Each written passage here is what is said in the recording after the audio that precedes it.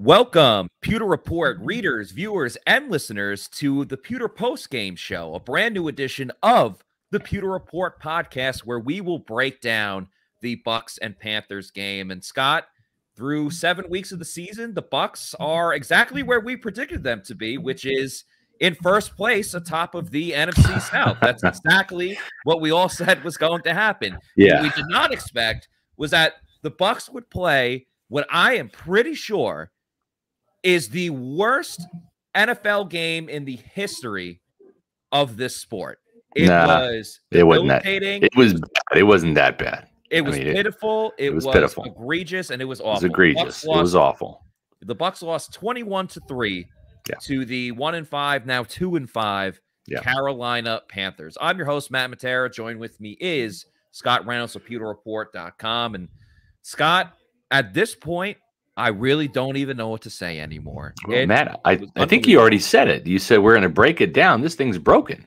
Yeah, I mean, this thing is broken. Yeah, it's broken down, and it needs to get fixed. And Byron Leftwich is not the guy to do it, right? And you saw in the graphic there, the Bucs lose. Leftwich has to go. Todd Bowles has got to move quickly if he wants to save his job. And I know there's plenty of Buccaneer fans out there, plenty of Pewter people that want Todd Bowles to go too. But the Glazers have been known to have a quick trigger finger, but not this quick, not after 7 games. But what Todd Bowles has to understand is we have seen a couple of regimes. The Greg Schiano regime ended after 2 seasons. The Lovie Smith regime ended after 2 seasons.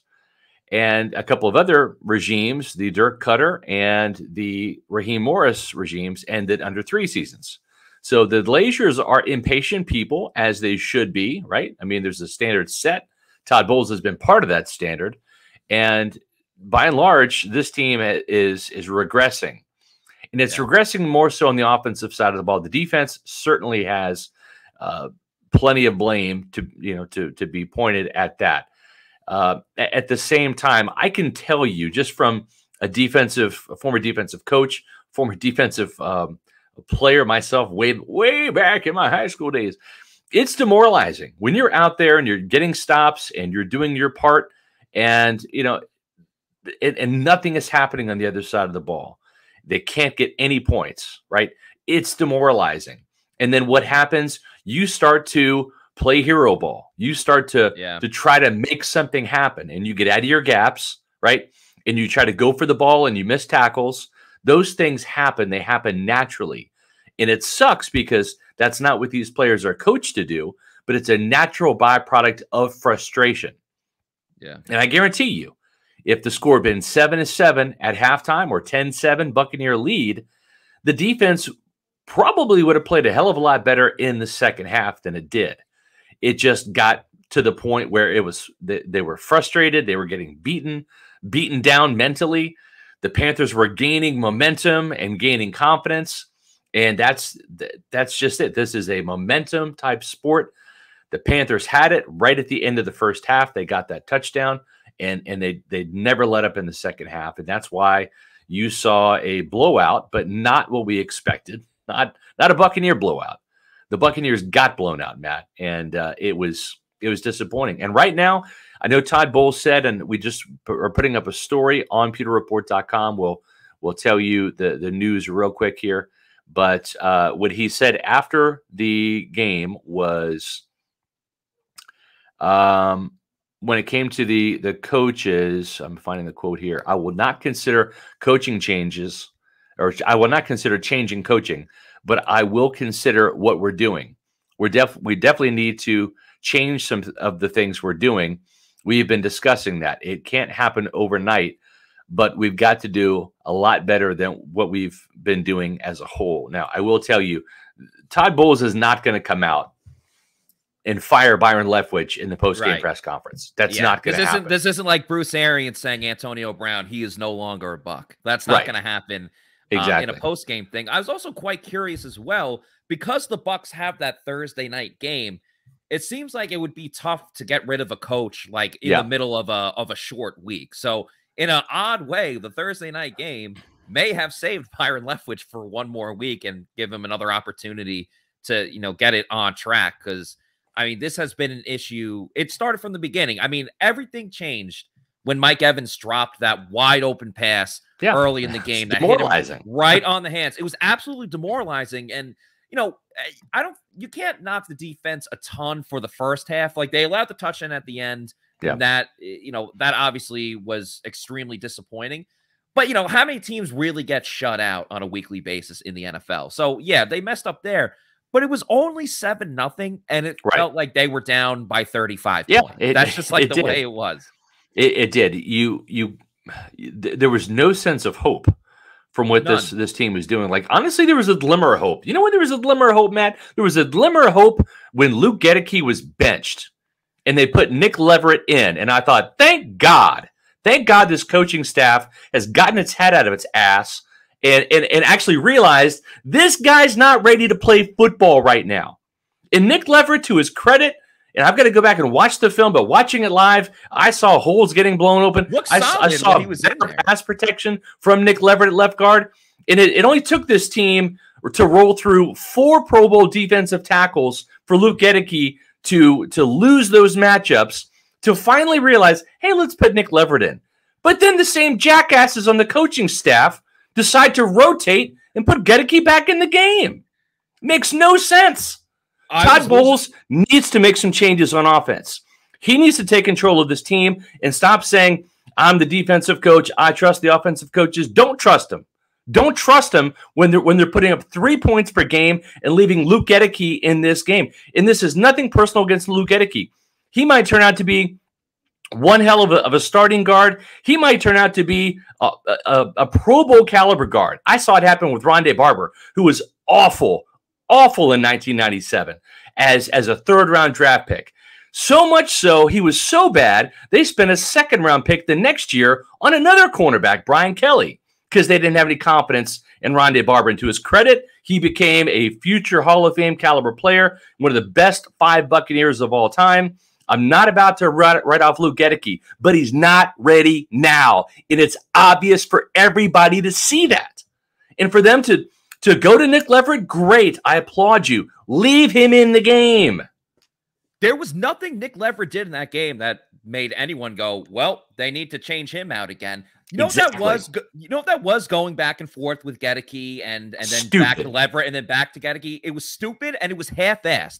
Make a decision and commit to it. What was the point? Oh, we need to give him a break. He just played every single snap of the first 6 games of the season. Now, all of a sudden, he gets a break when he's playing against a less inferior defensive lineman compared to, you know, all of the defensive tackles that we talked about. It was a half-ass move. It was a BS move. And it was BS what Todd Bowles said after the game, where he was like, well, you know, we want to give Nick Leverett a little bit of a look so we can give Luke Goedeke a little bit of a break because Nick Leverett almost won that job in that competition during training camp. So we want to see how he would do. Yeah. Fine. But then keep him in the game when you were having success. The one time the Bucs ran the ball and they only had like 42 yards rushing in the whole game. The one time where they had a running back get to the second level, taking on linebackers and defensive backs, Nick Leverett was in the game and it got them a first down because there was a glimmer of, oh my God, they ran the ball on first down so they could they threw the ball on first down so they could run it on second down. You're right, Matt. And if you can't see during the game that Nick Leverett is outperforming Luke Goedeke, which I could, sitting on my friggin' couch here in Wesley Chapel watching the game, and I know Josh Capo and J.C. Allen, who were in the press box in Carolina, they saw the same thing. If you can't see that during a game, then what does that say about your ability as a coach or a play caller to make adjustments in a game? It's piss poor. Brandon Mackey, sorry, don't know how to pronounce your name. With the $5 Canadian super chat, we appreciate that. Defense was bad in the second half. That's true, and I explained why that was. I'm not making an excuse for the defense. I'm just telling you what happens. It shouldn't happen, right? You should play hard and play sound on every single down. I'm just telling you human nature. What did happen, right? And it doesn't make it right. I'm not excusing the defense. I'm just telling you what happened. They tried to play some hero ball because nothing was happening on the offensive side. And whenever you do that, it usually backfires. It just does. But 2 abominable offensive performances against bottom feeder teams is inexcusable. Time for changes. Listen, I'll tell you right now, Todd Bowles is going to have a meeting with Jason Light probably tonight. Probably the Glazers involved too. I would be shocked if Byron Leftwich is the coach by this time next Monday. Matt, I agree with you. There is a chance that Leftwich stays on through the Thursday night game. At the same time, if I'm Todd Bowles, you gotta every game counts, man. You got 17, rounds in the chamber, right? Yeah. This is not like hockey or Major League Baseball or the NBA where you can literally lose 10 games in a row and still win your division, right? Like you can have a bad month or whatever. You're going to lose 10 games in a row and win 10 games in a row. And it doesn't matter because there's so many freaking games. There's 17 in an NFL season. They all count. They all matter. And Matt, Clyde Christensen is the only guy on this coaching staff that has NFL play calling ability, experience right now. And I would make the move, and I would give Clyde a shot at it. He's got the best relationship as the quarterback's coach with Tom Brady. He's 66 years old. He's been with Bruce Arians, longer than Byron Leftwich has in terms of coaching. So dating back to Indianapolis. So I'm making that move. Makes sense. Yeah, and it's a really good point. The relationship with Brady and the experience that he has, it would make total sense. Shout out to Trustin here for the $4.99 super chat. Thank you very much. He says, be honest, do you think since Arians left, Leftwich has the key to the kingdom and is now being exposed? Maybe bring Arians back as the OC. Arians wouldn't do that, but as you pointed out in your it's either the Fab Five or last week's 2-point conversion. Bruce Arians, obviously, he has a lot of loyalty to pretty much everyone on the coaching staff, but especially Byron Leftwich and Todd Bowles. So Arians taking offensive coordinator means ultimately that Byron Leftwich failed and is out of a job, most likely. So, and keep in mind, for that reason. And Arians, Arians is the mentor. Leftwich is his protege, right? I mean, he is the groomed, handpicked, offensive guy. I mean, you've heard Bruce Arians speak about how he was so pissed that Byron got passed over for head coaching opportunities these past 2 years. Byron Leftwich is Bruce Arians' protege. And I think that he would opt out of this situation being a play caller, even though he loves Todd Bowles. He coached Todd Bowles at Temple, right? He picked Bowles over Leftwich to be his successor. So he's got loyalty to both guys. Having said that, I don't think that it's within him, unless Todd said, you know what, I fired Byron, Bruce. He's gone. Nothing you can do about it. You can't talk me out of it. I already fired him, and I want you to call the plays. And I still don't know if Arians would, because Arians is retired. He's also 70 years old. He's got a pretty good gig right now, to be real with you. He does. And I don't know if he'd want the pressure at that age to come back into this situation. Super Bowl, it was good last season. They won the division. And we have a couple super chats to get to. I see 2 more in there. But first, I want to tell everyone, of course, the good word about Celsius Energy Drinks, of course, the presenting sponsor of the Pewter Report podcast and the Pewter post-game show. The Bucs need to be energized in one way or another, and they could start by drinking Celsius Energy Drinks. It's the healthy version of an energy drink. It's got 7 essential vitamins and gives you that essential energy to get you through whatever you got going on in your life, whether it's a busy work day, a workout that you want to go crush. Celsius Energy Drinks are the way to do it. We obviously love all the different flavors, from the Arctic peach to tropical vibes. You can also get sparkling kiwi guava, the orange, the grape, watermelon, or a cola flavor as well if you want to go in a little bit of a different direction than all the fruits that they got there. Of course, go to the Celsius store locator on their website. Find out where you can get a Celsius near you, or have it sent straight to your apartment or house and have it set up, every 2 weeks, 3 weeks, whatever you want. You can get that done on Amazon. Just make sure that you're drinking Celsius Energy Drinks, our favorite energy drink out there. That's hashtag Celsius Live Fit, hashtag Celsius Energy. Get a Celsius, drink it, take a picture of it, send it to us on our. We will tweet you and give you a shout out. So make sure you're drinking Celsius Energy Drinks. I saw 2 comments. One was from Brian Shaw, which was kind of funny. He just said, Arians held this inept coaching staff together. I mean, right now the coaching staff looks inept. There's It no looks bad. question It about certainly that. does. And they're coaching bad, and the players are playing bad. I will say this: Bruce Arians, like Byron Leftwich, and I'm not trying to let Byron off the hook, but I'm keeping it real with facts. There's no Pro Bowl left guard Ali Marpet. There's no Pro Bowl center Ryan Jensen. There's no future Hall of Fame tight end Rob Gronkowski, and there's no Hall of Fame caliber wide receiver / jackass diva Antonio Brown. Right? Football is just as much about the Jimmies and the Joes as the X and the O's. And I don't know if Bruce Arians is the head coach right now. I'm not saying it would be better or worse. I don't know. But I'm not going to automatically wave a magic wand and say, yeah, you take away those star players on offense, right?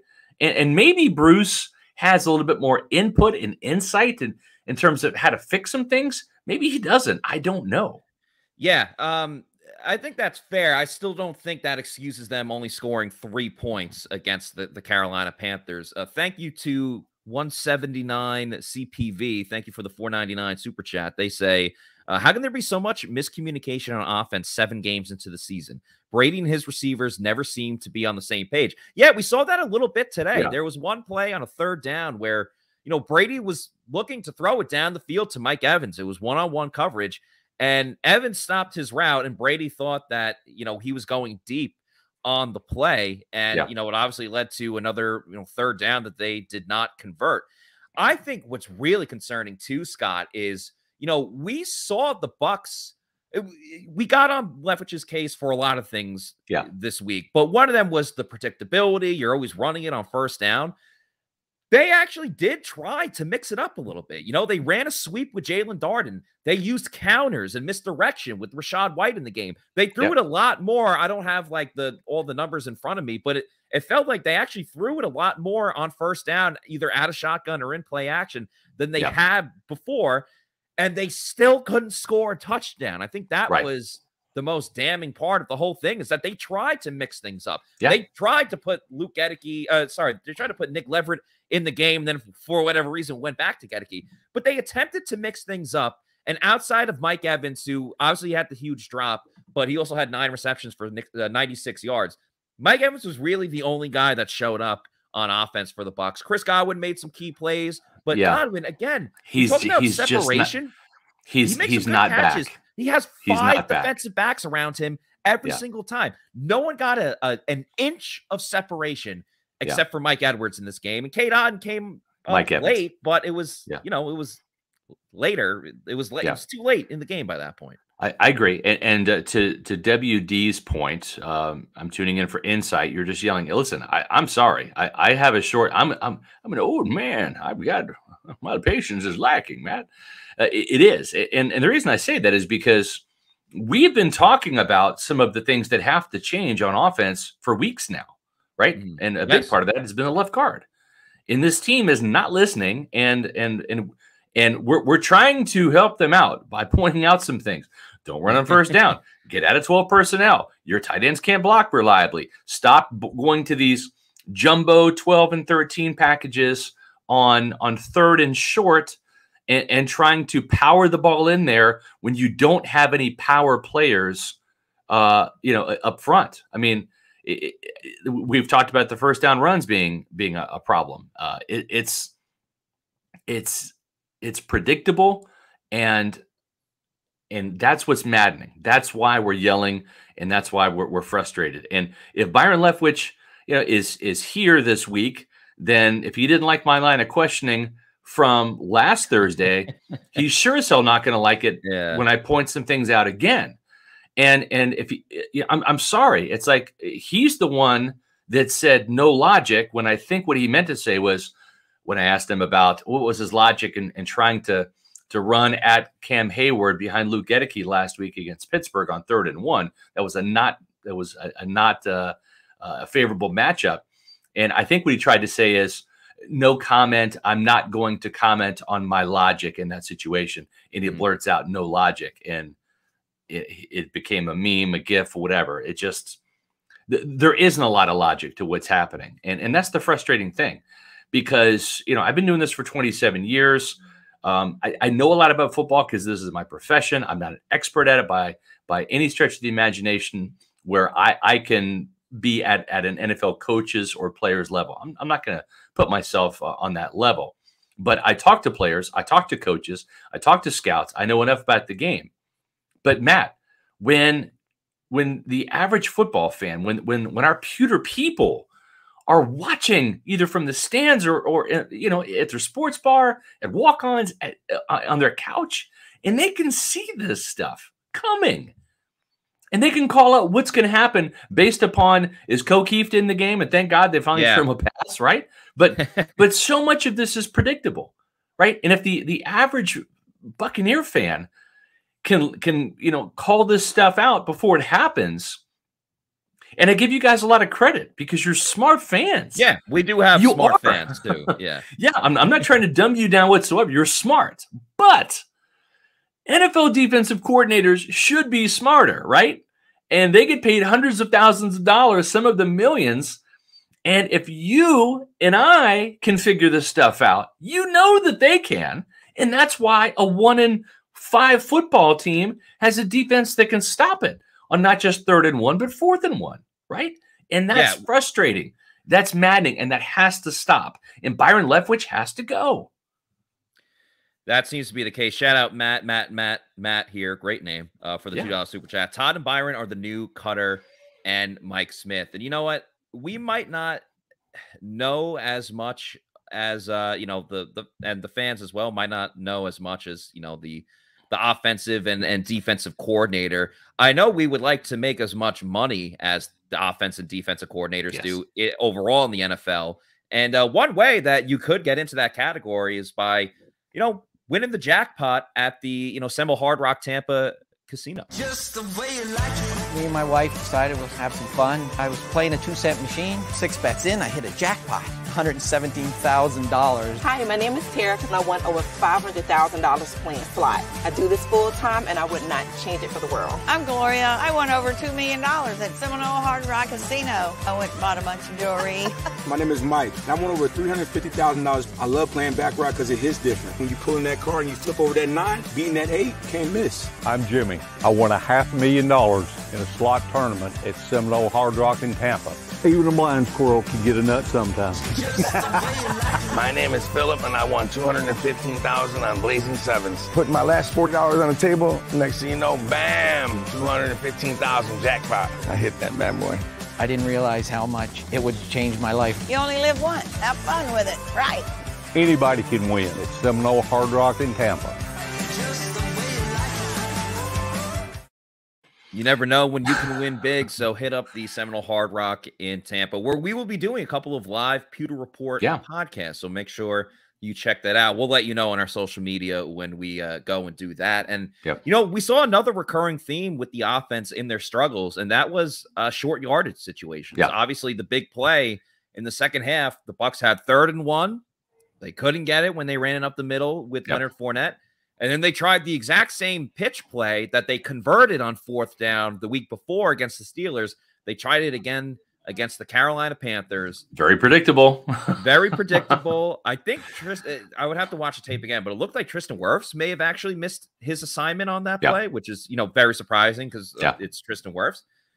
But once again, you have 2 opportunities to get 1 yard. Yeah. 1 single effing yard. And they couldn't do it. Yeah. Despicable, disgraceful.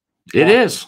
Francisco Guzman, 2 of 12 on 3rd down. That's the game right there. Yes, that's it. That's the game. You nailed it. That and the 3 points. Right. That's bad. I will say that I want to address this real quick here. I know we're sticking with offense, but I do want to address this about Todd Bowles. I just had it up here.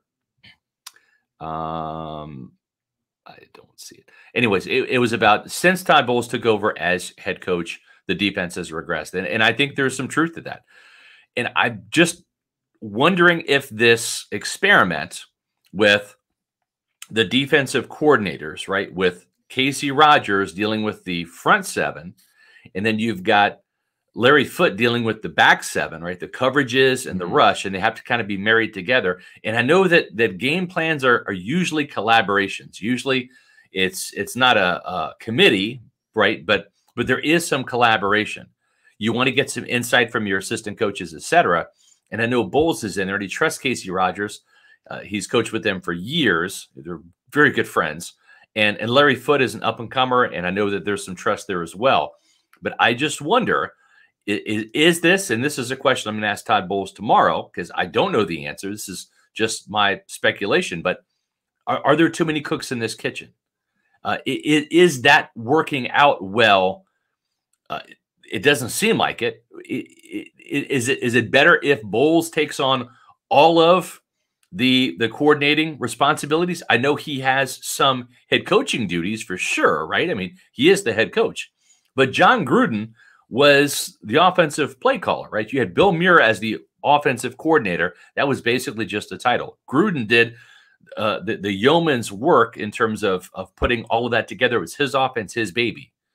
And I just wonder if Todd Bowles is not delegating too much to where there are some miscommunications on defense. I don't know.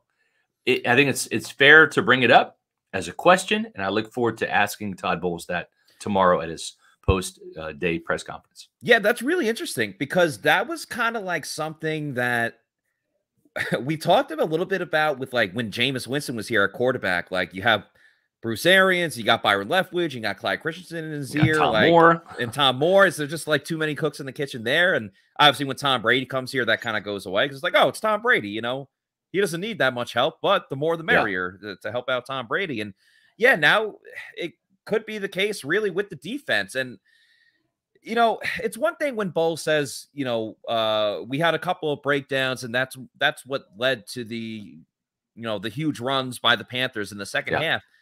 But there's breakdowns every single week. I mean, you snap your fingers and teams run for like 130 plus yards against the Bucs. Like, it's a theme now. Okay. This isn't just a 1 week outlier. And you know, we tried to cover that a little bit against the Falcons. We were like, the Falcons are a run-heavy team. They run the ball all the time. There's no identity.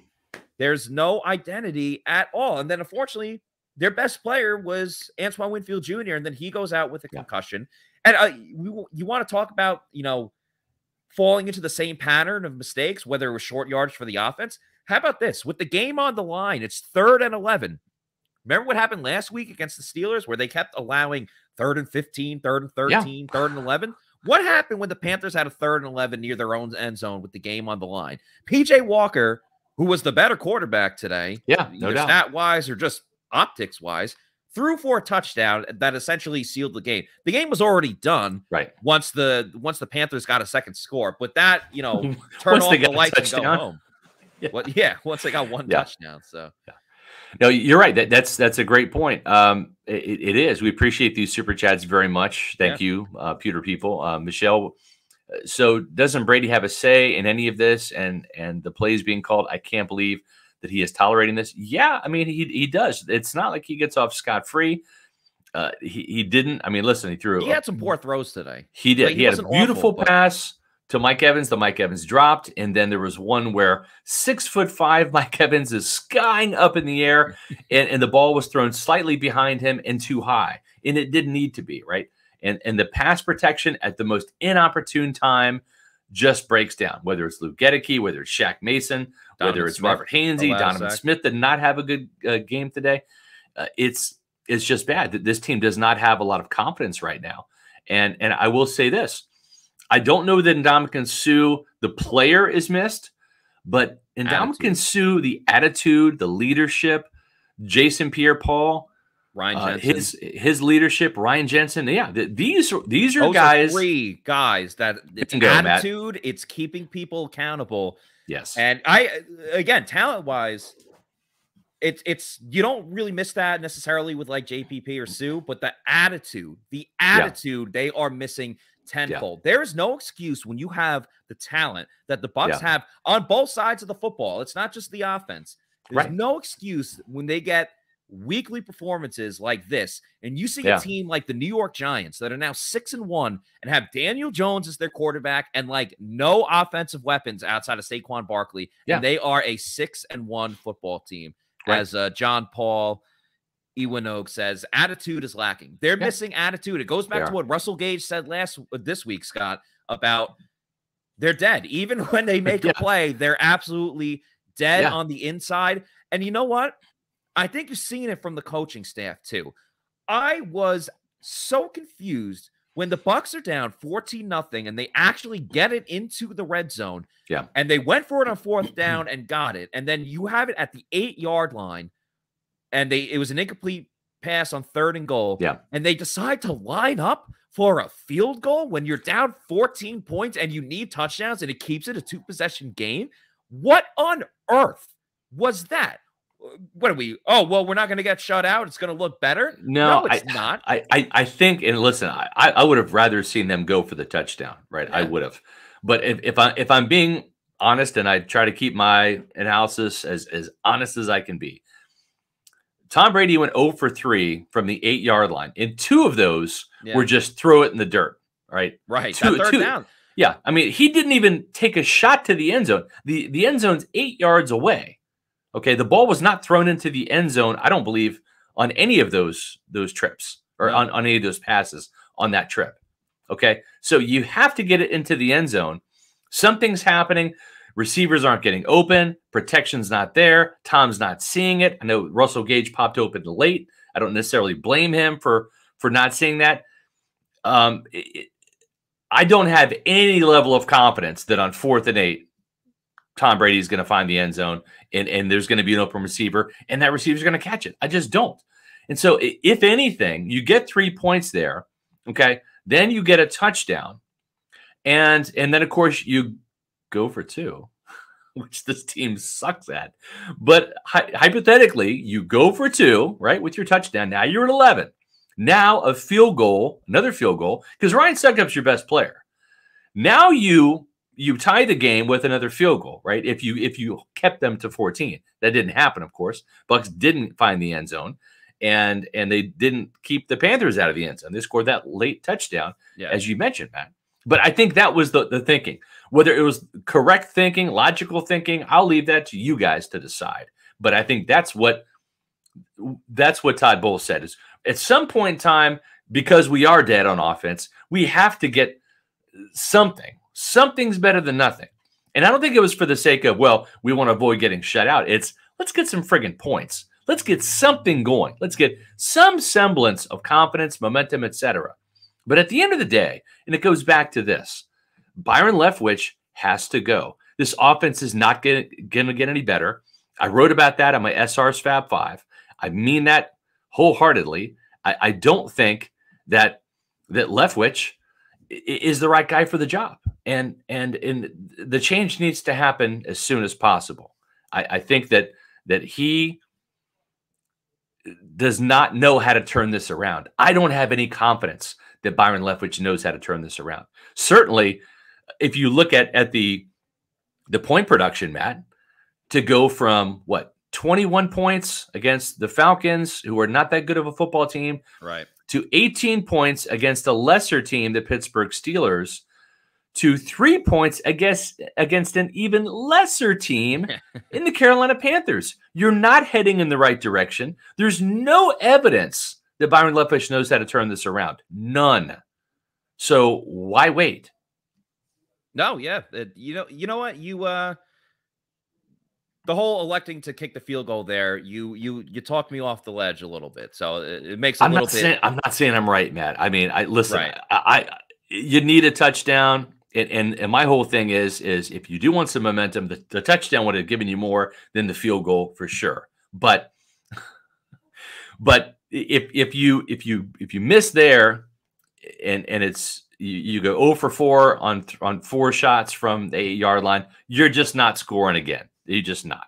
It's dead. You're over. And at that point in the game, they're done. And it turned out they were done anyways. So maybe it wouldn't have hurt to go for the touchdown. I don't know. I'm not saying that it was the bad call. I'm just telling you what the math logic was behind it. Get the field goal there, get the touchdown. Of course, we'll get the 2-point conversion, right? Yeah. No, they haven't struggled. Yeah, they haven't struggled with that at all. Come on. Yeah, there's another coaching moment that happened later in the game that I want to talk about as well. But first, let's talk about our favorite beer, the official beer of the Pewter Report podcast, and of course, pewterreport.com. And that's Pirate Republic beer, which I think all Bucs fans could really use right now after watching Just disastrous, awful performance. But Pirate Republic is based out of Nassau, Bahamas. They're now invading Florida just in time for football season. Beer brings people together to celebrate life, and that means celebrating life in the spirit of the original pirate code. And that's a sense of belonging. Pirate Republic is a community of people living life on their terms. The Long John Pilsner, my personal favorite, is perfect for tailgating or having fun at the beach in the Florida sun. You also have the Take No Quarter IPA, which is the best IPA around that you'll drink. You could also drop an orange slice in the golden haze of piracy Belgian wit beer and enjoy that pirate life. Pirate Republic beer is available at participating retailers like Total Wine and More, Luke Party and ABC liquor stores in the greater Tampa Bay area, and is expanding across the state of Florida. I get my Pirate Republic beer from ABC Liquors. So live life on your terms and drink like a pirate with Pirate Republic beer, the official beer of PewterReport.com. There's another, as I just said, another coaching moment that annoyed me. It was later in the game, and I understand that the game was, somewhat over at this point, especially after the Bucs got the stop on third down with about 3.5 minutes to go, and then Jannard Avery was called for the roughing the kicker. But the Bucs get another stop right after the 2-minute warning, and they have all 3 timeouts. And I understand that, the game was close to over then. Right. But they just let the clock keep winding down. I'm like, why aren't you calling a timeout and at least showing some balls and fighting to the end? They laid over, they rolled over and died. That's what they did. They had 3 timeouts in his pocket, didn't use one in the second half. And again, I understand there was like 2 minutes left. You're down 21-3. But I mean, your Buccaneers, go down with the ship, if you get what I'm saying. I mean, I agree. Call that timeout. Keep moving the ball down the field. I mean, we called for it, what was it, 2 years ago when they absolutely got decimated by the Saints. And it was like, why is Tom Brady still in the game? Like, put in Blaine Gabbert when this one's over. Right. At least this one, if you're going to keep Brady in, keep moving the ball down the field. Try something. Go down swinging. And they absolutely did not. They just said, all right, we've had enough. Let's let the clock run out, and we're going to end it. I don't know. I didn't like that move. I didn't like the mindset either, Matt. I thought about that. And again, it's like, I'm agreeing with you. Like, I agree with you about the touchdown. I'm just explaining the rationale. Yeah, right? I got you. And I agree with you about this too. I think the only rationale is we just lost our best defensive player in Antoine Winfield to a concussion, right? And if you remember back at that Saints game, what happened at the very end of that Saints game? Levante David had that Liz Frank foot injury, literally like 2 or 3 plays left in the game, right? Like anything can happen. You can get rolled up on in a pile. I think at that point in time, it was almost like running clock. We're not going to win this game. We don't have enough time. It's taken 11 plays to march down the field to get to the friggin' 8-yard line. We don't have that much time or that many plays. Let's just, wave the white flag of surrender, which is the unpirate thing to do. But probably when your secondary is missing, Carlton Davis, Mike Edwards is playing hurt, Sean Murphy Bunting is out. Now you've lost Antoine Winfield, right? I think that Todd Bowles was just like, let's just not get anybody else hurt, right? Russell Gage had the hamstring injury at the end. Mike Evans got tweaked a little bit. Don't think it's anything serious. But, Zyon McCollum, man, this guy, he looked like a rookie from Sam Houston today. I mean, just some basic things. And I know that he can jump out of the gym, and he's incredibly fast, obviously not fast enough to catch up to Tommy Tremble there on the touchdown. But the thing about Zyon McCollum is you've got to play contain on defense, especially in the run game, right? And that big 60-yard run from Dante Foreman was right at him. I think he gave up 2 big runs, and you can't do that. That goes back to playing cornerback at the Pop Warner level. That's the one thing we did was we found 2 of our best tacklers, and we stuck them out at corner, not because they could cover wide receivers, but because the sidelines, that's the danger zone. Because when you're a defender, all of your help, your friends are to the inside of the field. You don't want to give up that alleyway, and that's exactly what happened today. And you can't have that. And that's one thing Todd Bowles mentioned after the game was he was talking about players, whether they're rookies or whether they are, veteran players. They've got to step up, and he kind of challenged his players after the game, and we'll see. And talk is cheap, but he's right. This team lacks some mental toughness, and honestly, I think it lacks some really good leadership. I think Levante is a good leader. I think Brady is a good leader. I don't see Mike Evans being a vocal leader. He's more of a lead by example guy. But some of the other guys, like Vita Vea, I mean, he's not a leader. Devin White, honestly, he's a pregame pep talk kind of guy. I don't know that he's a great leader. He had 5 tackles today, and I guarantee he missed at least 5 if I go back and watch the film. It was an awful day from Devin White. He'll miss 10 tackles. He'll make 1, and then he gets up and he rides the horse and he does all that stuff. Great, that's awesome. But I wouldn't say Devin White's like a selfish player, but he is a lot about him. He's a me player, And the thing is to be a good leader, you have to be a good player, right? You can't sit there and rally the troops and say, "Come on, guys, we got to do this." When you're out there missing tackles, when you're blowing assignments, right? That's not leadership. Leadership is doing everything right to the fullest extent and then say, I need you to play like me. It's hard to be a leader when Shaq Barrett has not gotten a sack since week 2, right? Shaq Barrett is, it's perfect because it's Halloween season because he's a ghost. Like, he's nowhere to be found. The one time I noticed Shaq Barrett is when they had him in coverage on DJ Moore. And DJ Moore caught a ball for a first down. Shaq is nowhere to be found. That's as close as he got today. That's a completed pass from PJ Walker, believe it or not. That's as close as he got. There's Vita Vea getting shoved around in the run game. Yes, he had 1 sack on 3rd down. Great. You made 1 play at a 62 on defense. That's awesome. But that's not getting the job done on a regular basis. And The Bucs absolutely need more like rah-rah type of guys because a lot of the guys we mentioned are lead by example guys. They're a little bit quiet and, that's okay. But you do need that player that's absolutely going to pump you up. And like, But they have to play well. That's the thing. It's like Devin White can go out there and yell and scream and hype everybody up.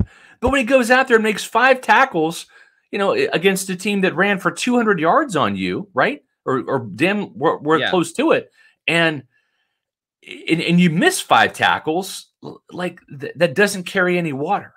Yeah, the Bucs' most vocal guy is Nacho, but Nacho, we love Nacho, but he's a role player on the defensive line. He can't be your de facto, hey, let's get loud, let's get back into this, but he kind of is that guy just because you don't really have anyone else there. And Devin White, like you said, he's not making plays right now. He hasn't made plays for a couple of weeks, and that's why allowing 150, 170 plus rushing yards per game is the norm now for the Bucs. Yeah. There was a time where if you got 75 rushing yards against the Bucs, that would be impressive. Yeah. Now it's a disappointment if you get anything under 125 rushing yards. Right. It's crazy how it's flipped. You're right. And again, Matt, it goes to team football, complementary football. Part of the reason why so many times teams had to give up on the runs because they were behind, right? Because Brady in this offense and even Jameis Winston and some of that offense in 2019 was averaging around 27, 28 points per game, right?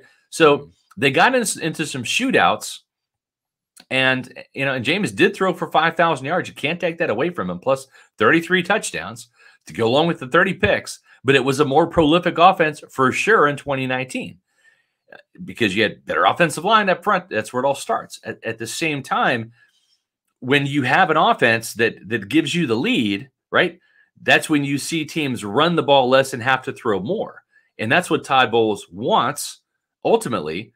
But that was not the case today. I mean, like you said, Matt, and rightly so, PJ Walker was the better quarterback out there, statistically speaking. But the Panthers, Dante Foreman went over 100 yards. He came into this game with, 37 yards?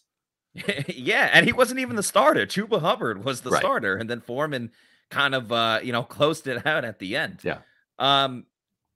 Let's hear a message because we need a break from the Bucs just doing what they did today. So let's hear a message from our friends at Age Rejuvenation. As we age, our hormones decrease, both for men and women. I was tired all the time, had no sex drive. I was groggy. I felt like I was 80 years old because everything hurt. I came to Age Rejuvenation because I was tired all the time. Bioidentical hormones has really made such an impact in people's lives. I actually enjoy shopping now. Got all my energy back. Mind is sharp. I feel like I'm 18 again. It was perfect for me. Get with Age Rejuvenation. Do it now. Don't wait. Call Age Rejuvenation today.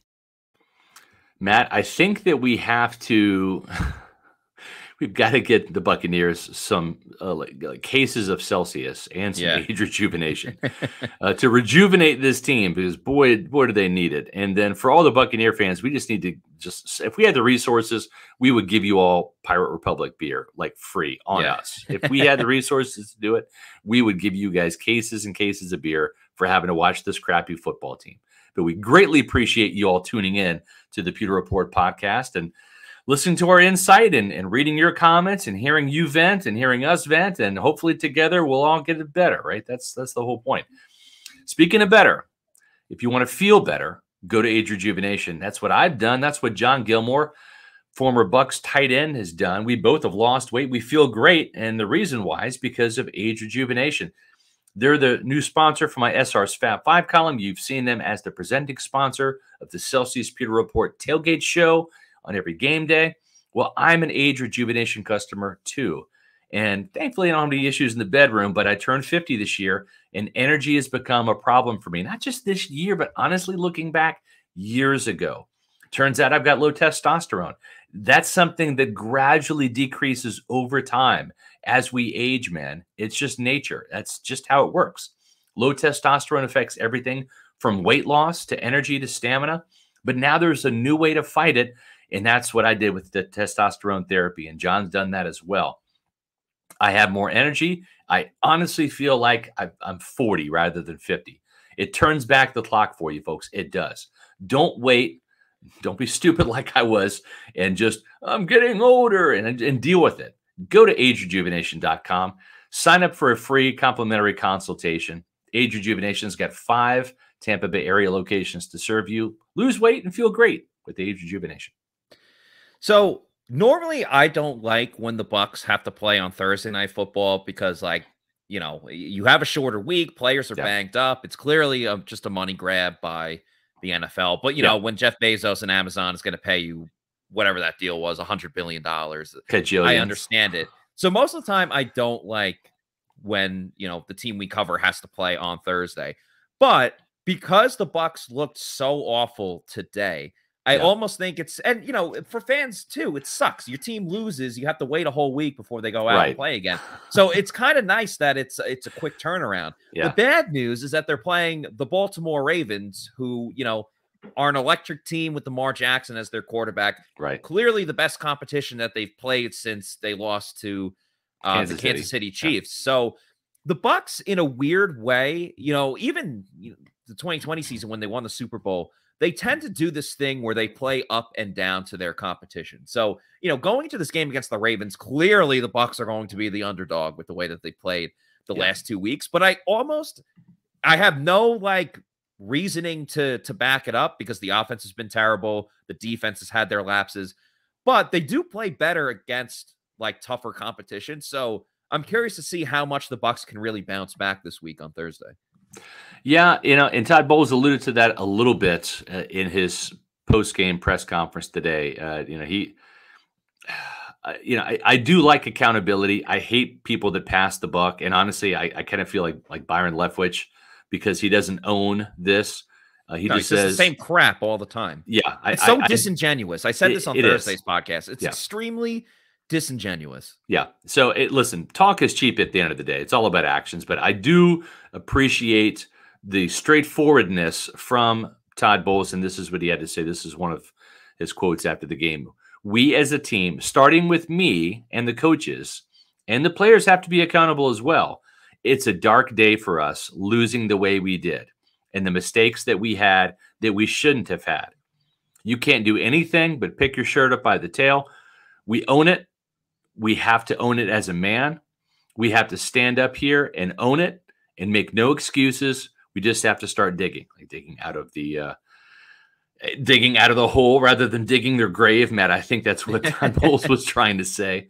Yeah. But then he also said toughness. We have to have mental toughness and mental fortitude, The older guys have to prove they can still play, and the younger guys have to prove they can belong.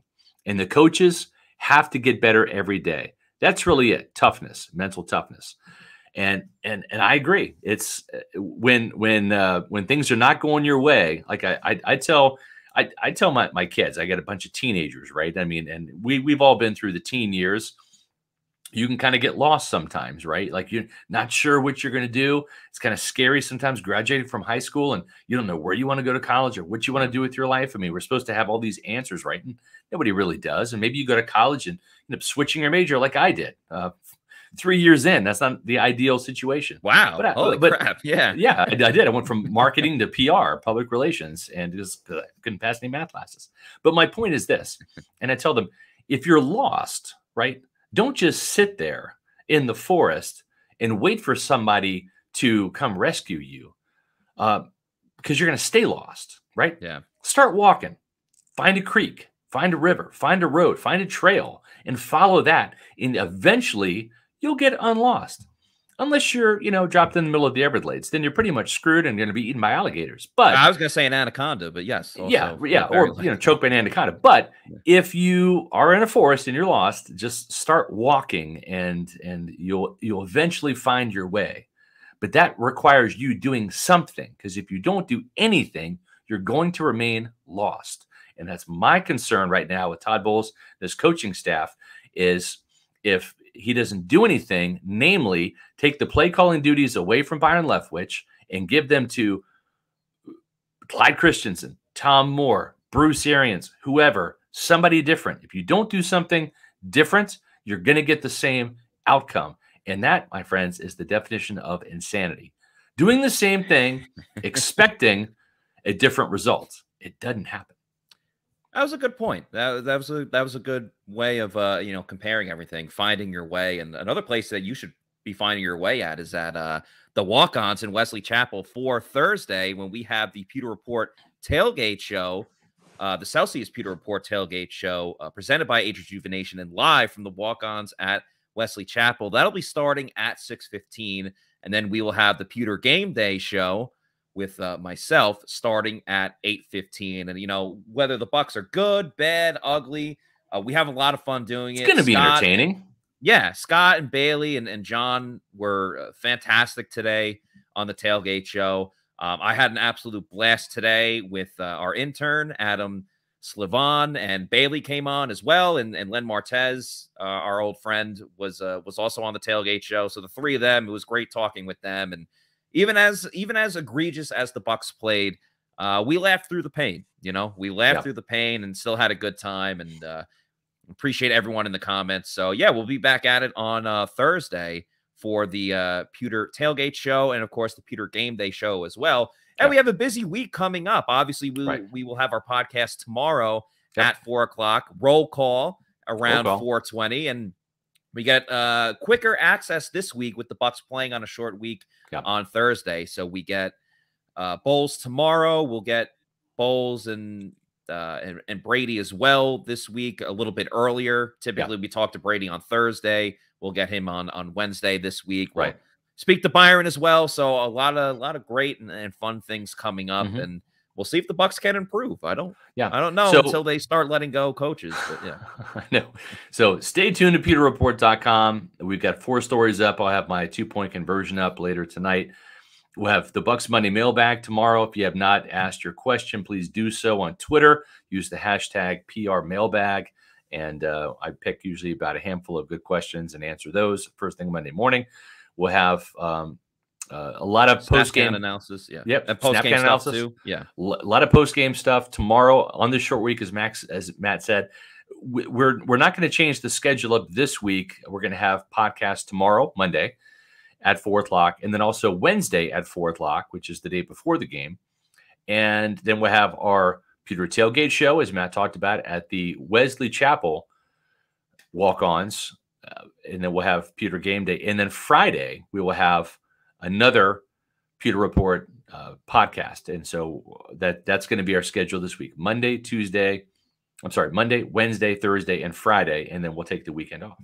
Yeah, so really the only thing that changes is that we have a Friday podcast. Yep. That's really the only thing that changes. And of course, we'll have the aftermath of the Bucs-Ravens game, what Todd Bowles has to say, what coaches are still around after that game. And should be a lot of fun stuff. Once again, we really appreciate everyone that watches and listens to this. You know, we've had coverage since 11 o'clock this morning till right now. And we have some really, truly awesome fans that we really appreciate it. We love it when you guys are in the chat.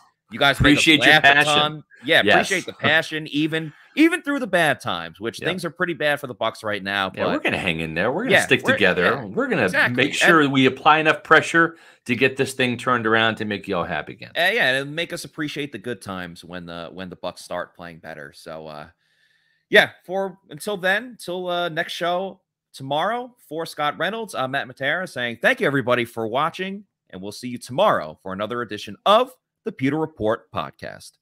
Out. Change is needed.